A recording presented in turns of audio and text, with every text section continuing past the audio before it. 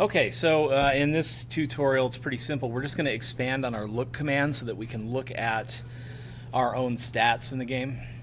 And so if you've got it looping through rooms and then looping through the lists within the rooms, we're going to take a look and see if the user typed in more than one thing. And in this case, we're just going to look to see if they typed in, the word self in the second position. Okay, so the user may at position 1 in the array would have another word.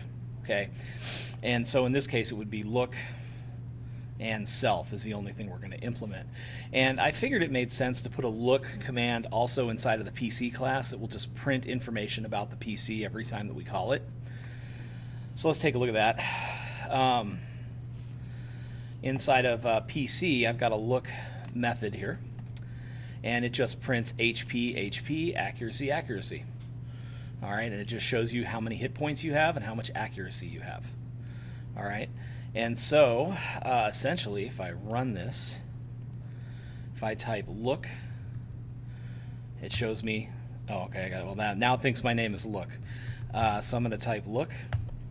It shows me that, and if I give it two commands, two arguments, one argument, two positions in the command array, look self.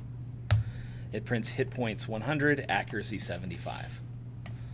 Okay, so that's really all you need to do in this video is just check the second value of the command, and if there are two, in the second or the position at x1 equals self, it calls PC look, which then prints information about the PC. Now eventually PC look will show you what items you're carrying, as well as other information, but right now it's just printing hit points and accuracy. So that's it for this video. In the next video we'll probably start to maybe summon creatures. We'll see.